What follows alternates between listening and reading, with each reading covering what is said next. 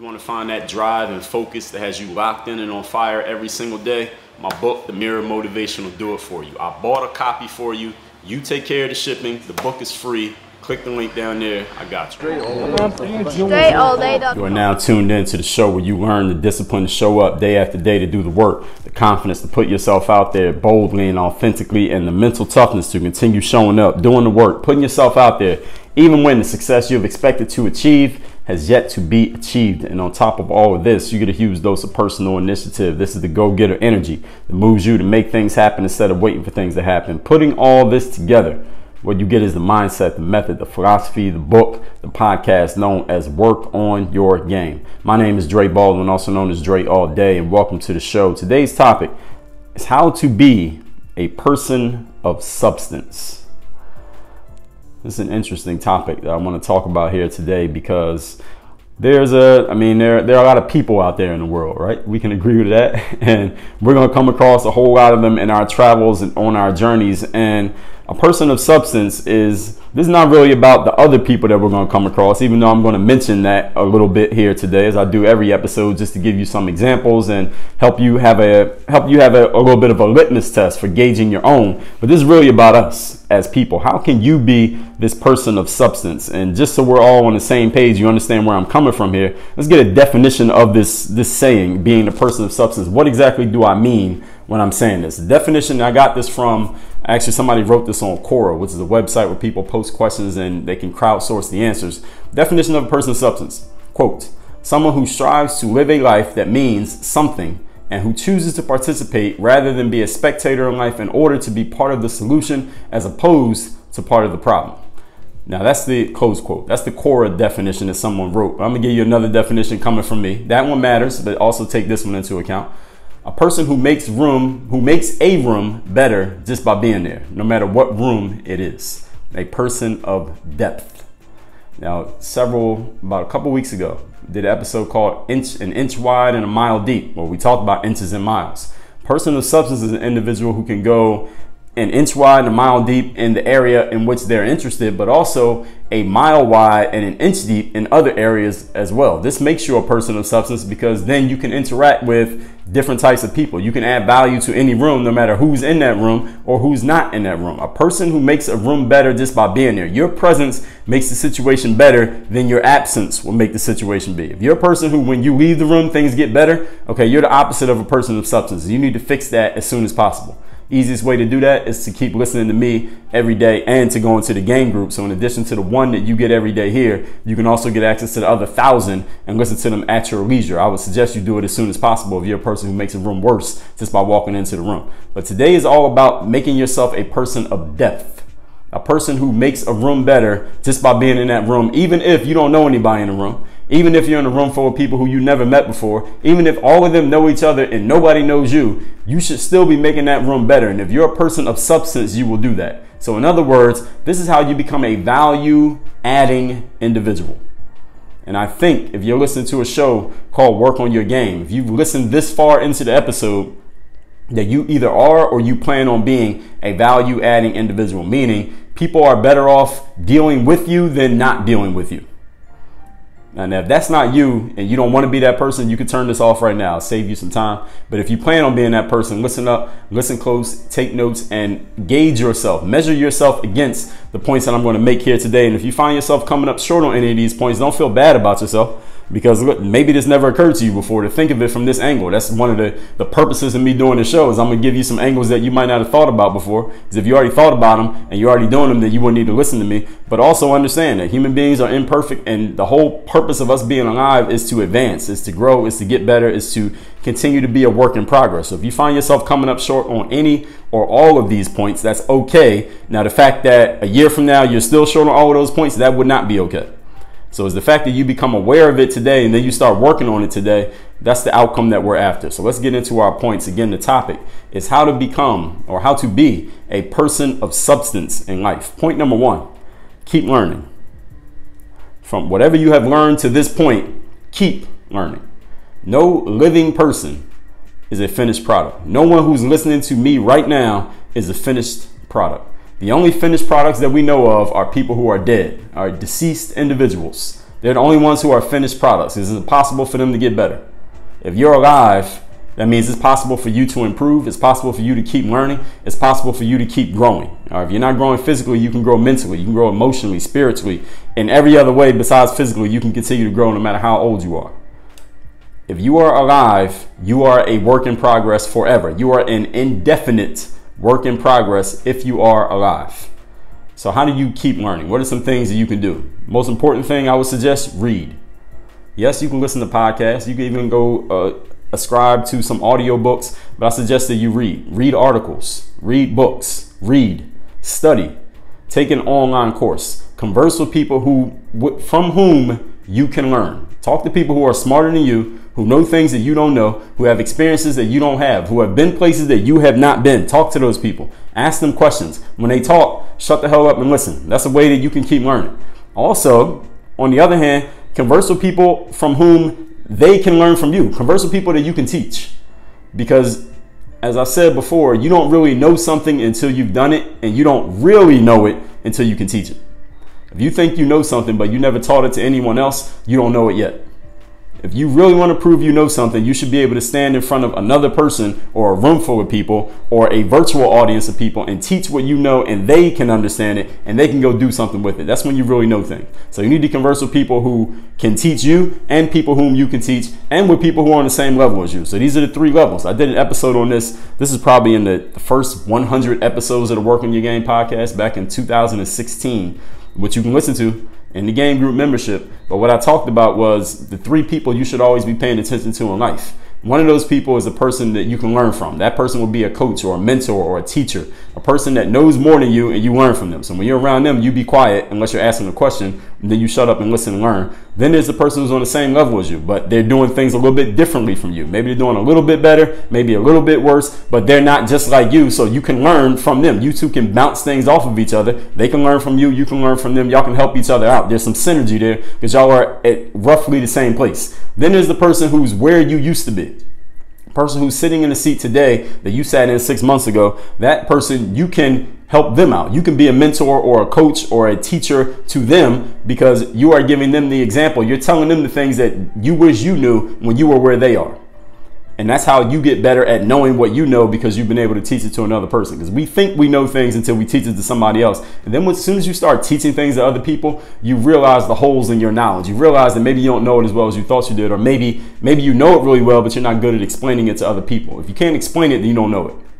So these are the ways that you can continue to learn. So teaching other people is also a way of learning, because you learn how to articulate what you know. You learn how to communicate it. If you can't communicate what's in your head, then what's in your head doesn't really have much value, because you can't give it to anybody else. That just makes sense, right? So these are all ways, rather, that you will continue to learn. Remember that you don't know everything. Always know that you don't know everything. Question your beliefs. Question your opinions. Be open to having your beliefs and your opinions challenged. People of substance, ladies and gentlemen, are always seeking growth. These are all ways to grow. Reading, learning, teaching, bouncing ideas off of others, listening to others who know more than us, questioning ourselves, questioning our opinions, asking ourselves where we got our opinions and beliefs from. Many of us have opinions and beliefs. We don't even know where the hell they came from. And if they're challenged, we don't have anything to back them up with. A person of substance is willing to admit this. A person of substance is willing to change their beliefs and opinions when they get new information, or when they get some information. Is there a lot of people these days, I think you can agree, walking around with a whole lot of beliefs and opinions, and they have no information to back up these beliefs and opinions. They just believe it. You ask them how they know. Everybody knows it. Well, I just know. I don't want to talk about it. All right, don't be that person. All right, people of substance don't use those phrases when their beliefs and opinions are challenged. They're willing to share where they got their beliefs and opinions from, and they're willing to change them when they get new information, or they examine the information from a different perspective. You can look at the same information a different way, and all of a sudden you have a different belief about that information. Have you ever experienced that? If you have not, then that's a mistake that you're making, because you're only looking at things from one angle. All right, a person of substance looks at things from multiple angles and understands that there may be multiple, quote, right, close quote, answers to the same question. These are all parts of learning. This is all part of your education. And understand something, ladies and gentlemen, most of this you're not going to get in school. Most of this you don't get in the classroom. You don't get this from some dusty ass textbook that you had to buy from a college library. You paid $65 and they give you $8 back at the end of the semester. You don't get it from there. You get these from being out in the world and having real life interactions and real life experiences. This is how a person of substance is a lifelong learner.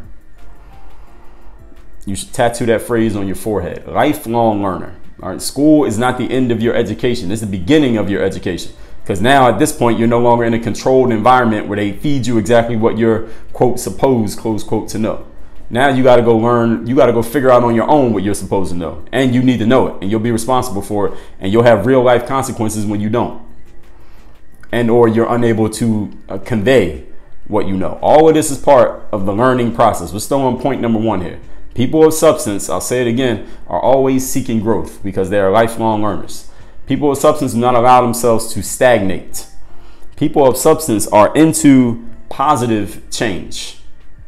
And they're always seeking positive change because, as I said, every one of us is a work in progress. So if you're working on yourself and you're learning and you're getting smarter and you're getting better at what you do and you're breaking down some old bad ideas and rebuilding them with new ideas, you're changing. Those are changes that are happening within you.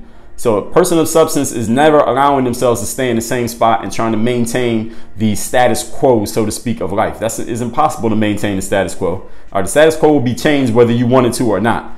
A person of substance is active in changing their status quo. They don't allow the world to change the status quo on them. They change the status quo themselves. They move before the world forces them to move.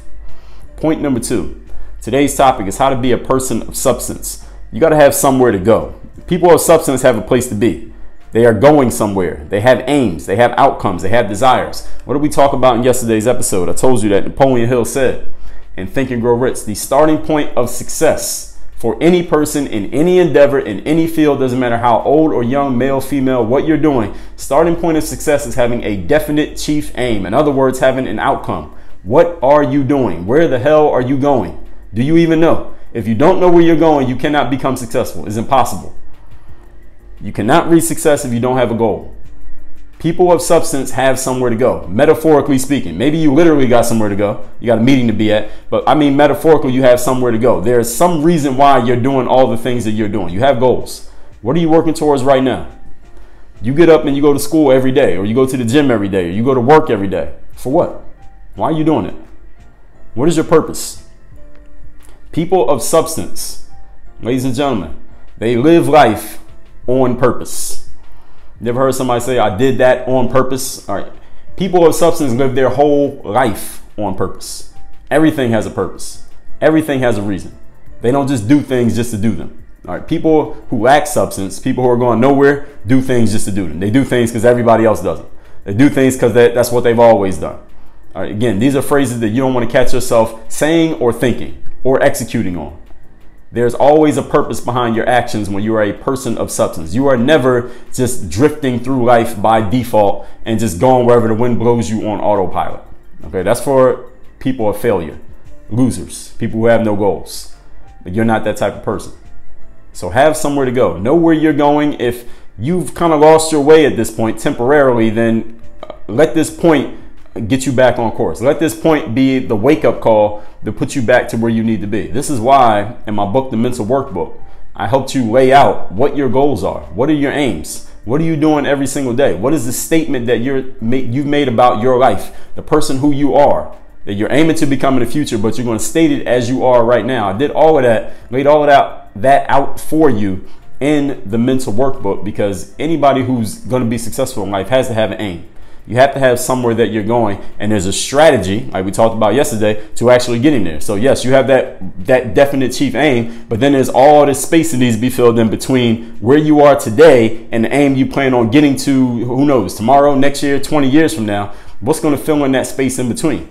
That's what I talked about in the Mental Workbook, and it's also what we talked about deeply in yesterday's episode, talking about strategizing. Have yourself somewhere to go at all times. Point number 3. Today's topic is how to become, or how to be, how to stay, how to remain a person of substance. Build symbiotic relationships with other people of substance. See, the thing is, people of substance, they're usually building with other people who also have substance. Why? Because the law of association. We all know the law of association, right? What does it state? You become the average of the people you spend the most time with. It doesn't have to be 5 people. It could be 20. It could be 2. It could be 1 person.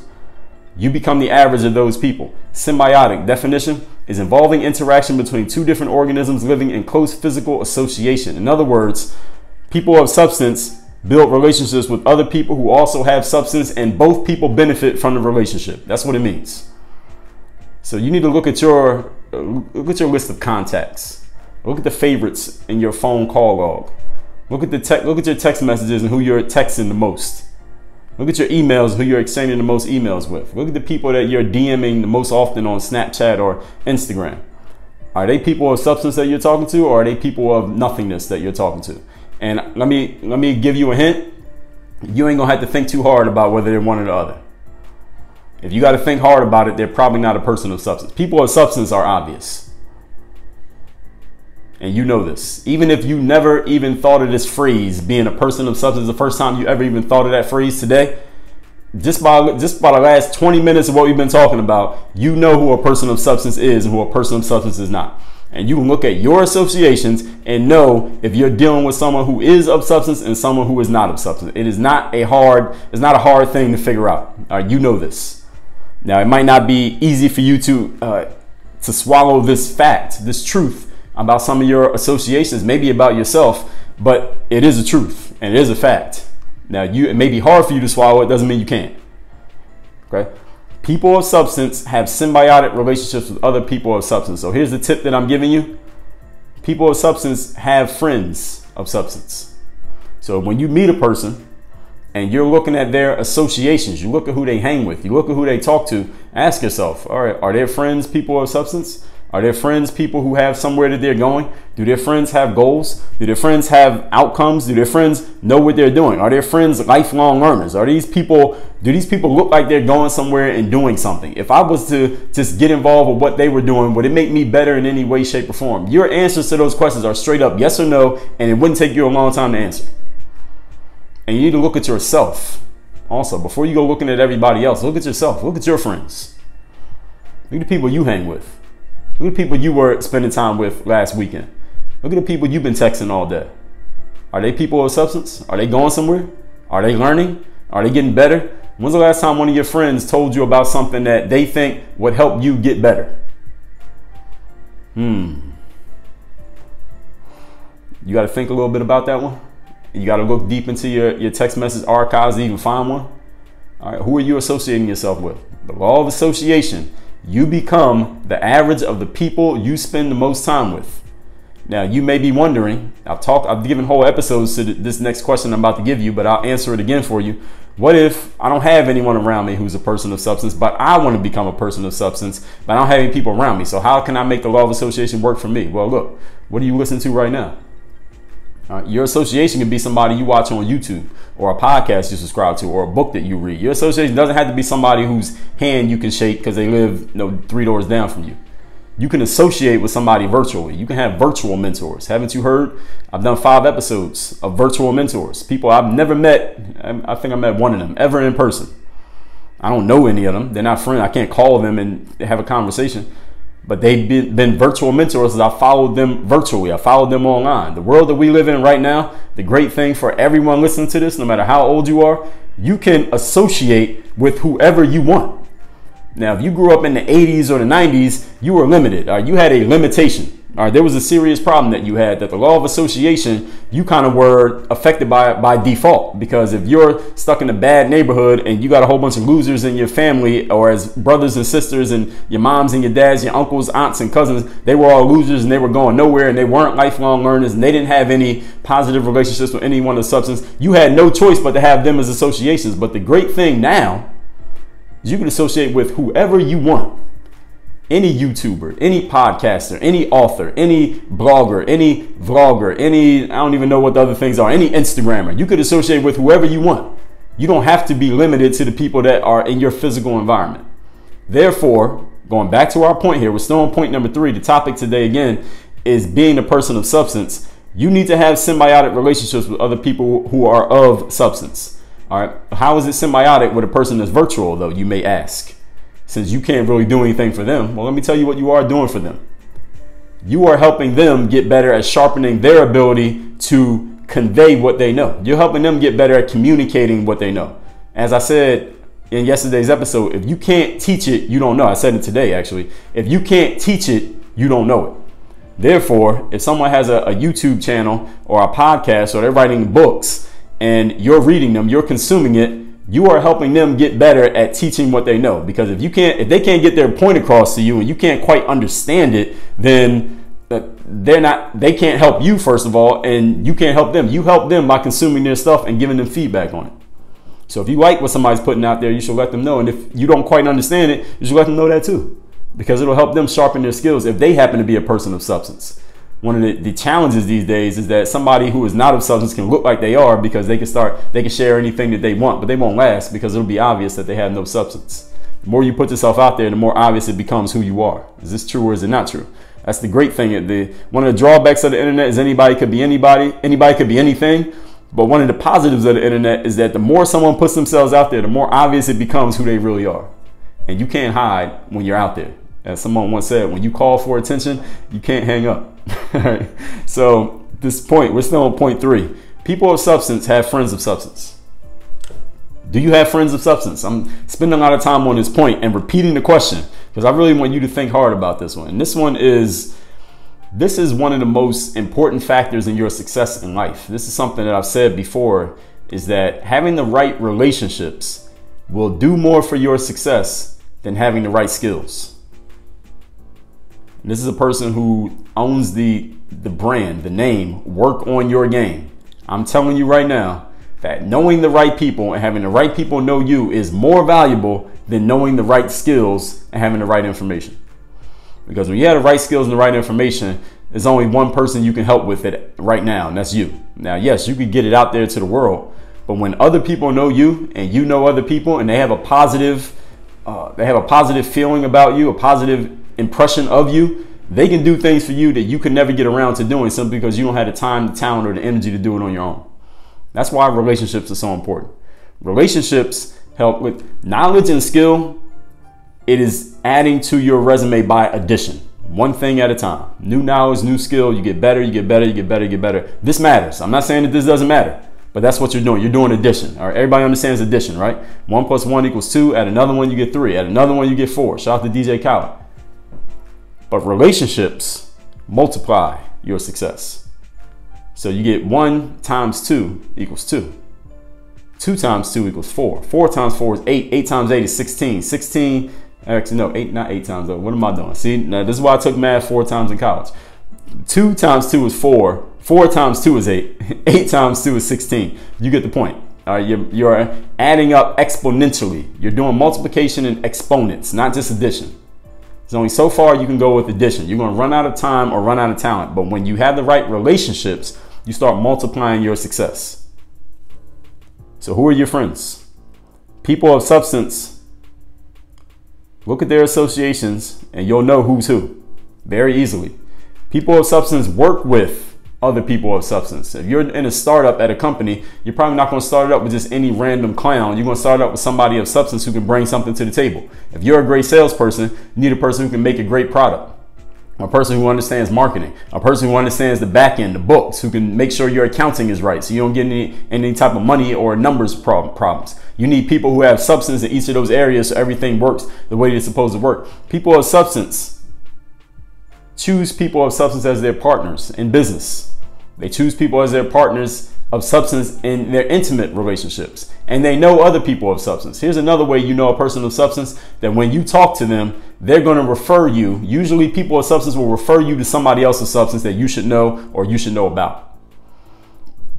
When you talk to a person of substance, they should tell you, hey, you know what? Because you do this thing, you should probably know this person because they do that thing too. Or they do something that could help you out. Or you know what? Since you do that, have you read this book? Or do you know about this podcast? Have you met this person over here? Have you ever gone to this meeting right here? Do you know about this group that meets every Thursday afternoon? Do you know about these things? Have you been to this place? A person of substance will always refer you to other people of substance. Why? Because they know people of substance.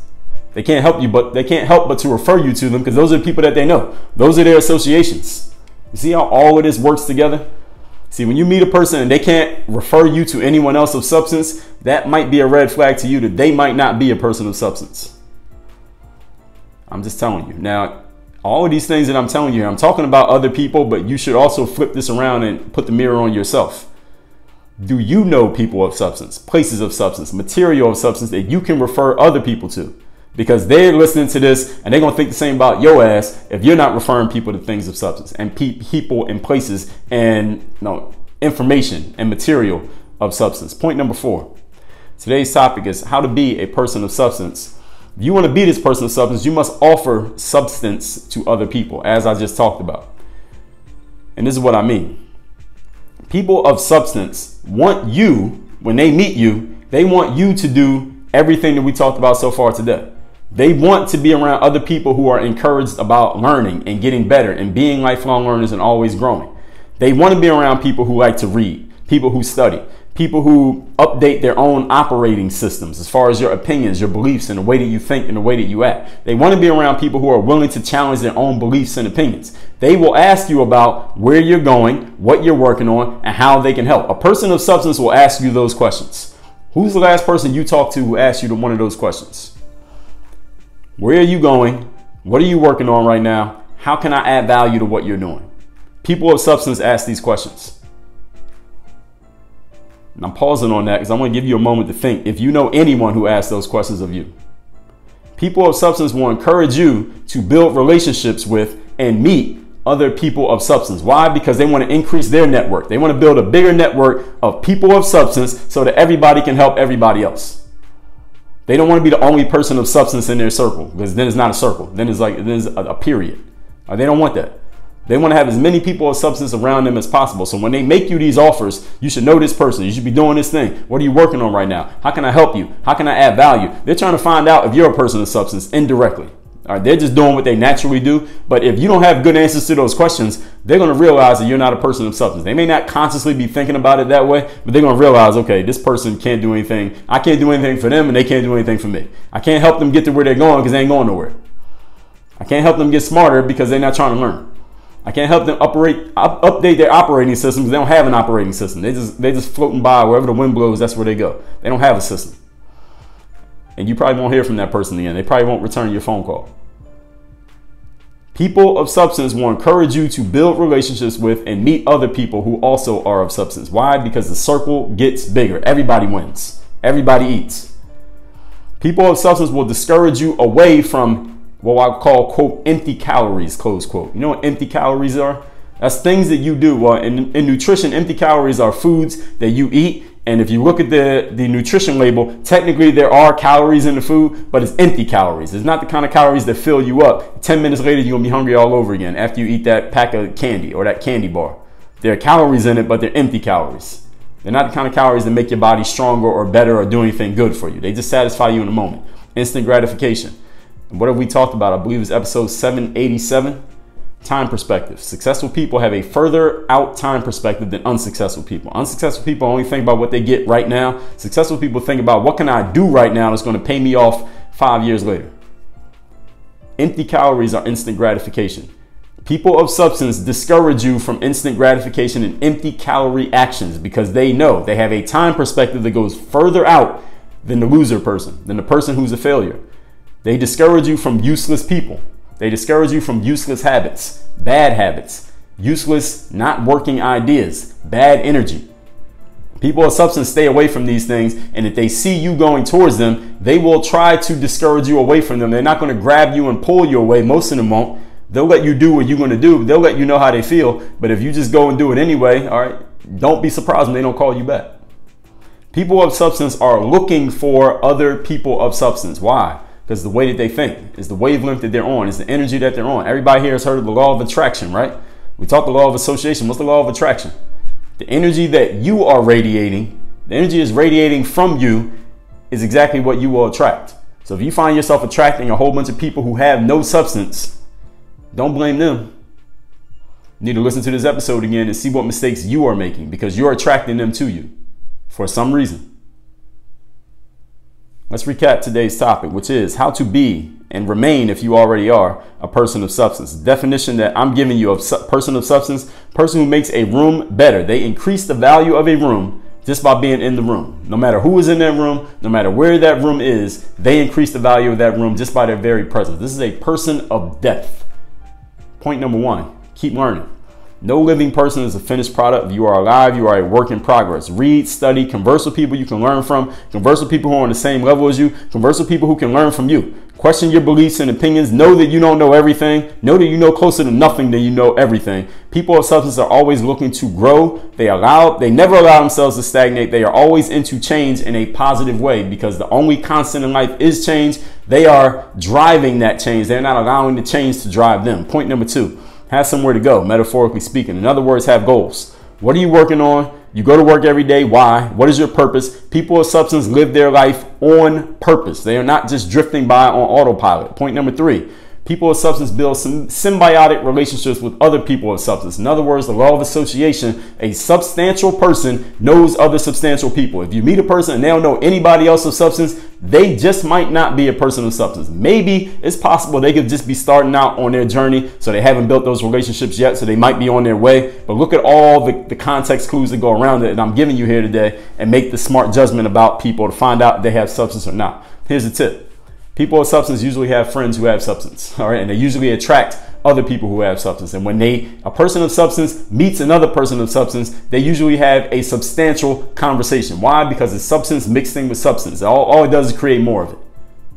People of substance work with people of substance. They choose people of substance as their business partners, as their intimate partners. They know other people of substance. Why? Again, law of association, law of attraction, both of them together is how substantial people know other substantial people. A person of substance will recommend that you get to know other people of substance. Why? Because it grows the circle. It makes them more powerful because they just added more power to the circle, and it makes you better. And they want other people to get better because this is what they do in life. All right, it's just their operating system. They can't do anything else. Point number four, person of substance offers substance to other people. They want you to do everything we talked about here. They want you to learn, read, study, update your systems, challenge your beliefs and opinions. They will ask you about where you're going, what you're working on, and how they can help, because this is what they do. This is how they became a person of substance. That's why they keep doing it. They will encourage you to build relationships, to meet new people. They will discourage you away from empty calories, useless people, habits, ideas, and energies. People of substance are looking for other people of substance with whom to associate with. When's the last time one of them came your way? Now, what's going on in the game group? If you want to make yourself into a person of substance, listen. If you just listen to every episode of this podcast twice, take notes, and act on just one thing out of each episode, I guarantee you 100% of your money back. You will be a person of substance. You will be a person of amazing substance. You will be overflowing with substance. And I'll tell you how you can access every single episode that's ever come out of this podcast. You see what number episode this is? I'll tell you how you can access all of them. All right, from number one. Go to workonmygame.com/game group. Start your 2-week free trial of the game group membership. And on top of what I just told you, you get, that's over 800 hours of material. I got a whole bunch of other stuff that I didn't even mention. I'm not even going to mention right now because it would add another 20 minutes to this episode. You will see, and I'm giving you a 2-week free trial just so you can see for yourself what's in there. So I don't have to talk about it every single episode because it would take too much time to talk about. I want you to see it and feel it and experience it for yourself. So you could be a person of substance. You could join the club. There's plenty of room. Come join us. Work on your game. Dre all day.